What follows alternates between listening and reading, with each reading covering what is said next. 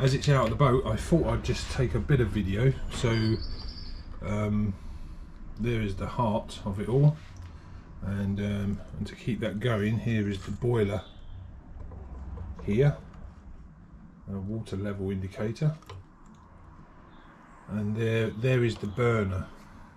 It's gas, so you fill this up through here with gas, open the valve, light it, it boils the water, steam comes down here somewhere into here, starts turning. It's amazing. It has a forward and reverse, which is this little lever here. This lever is on a servo, and yeah, I can turn it forward and reverse, so that's good. This little item here, I think it's called a condenser. The steam, I don't really know how it works, but the steam goes in there. It leaves a lot of oil. I've just had a look in there. I'm going to clean it out. I think the guy who I bought it from said it should be done every maybe a year. Depends on how much you use it, I suppose. Fantastic thing, eh? So when it's inside the boat, of course, the boiler is in this position, and then you just turn this lever here, this screw, that lets the gas out. So let me there we are.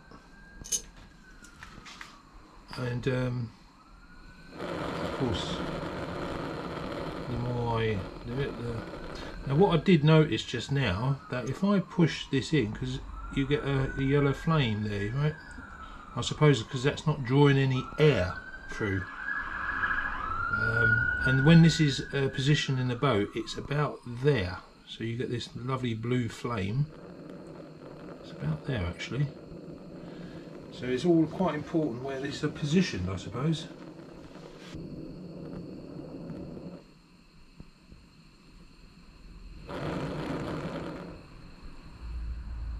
Let's turn that off.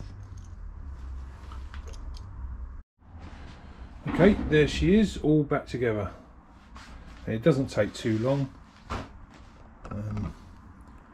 You just got to, you know, put everything in place, put all the screws in, leave everything loose until you've got everything connected together, and then start to tighten down.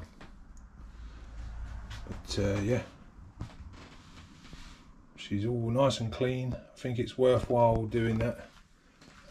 Quick clean up every now and again. These are the oil tubes, kind of lubricating tubes. So the next video will be starting it up.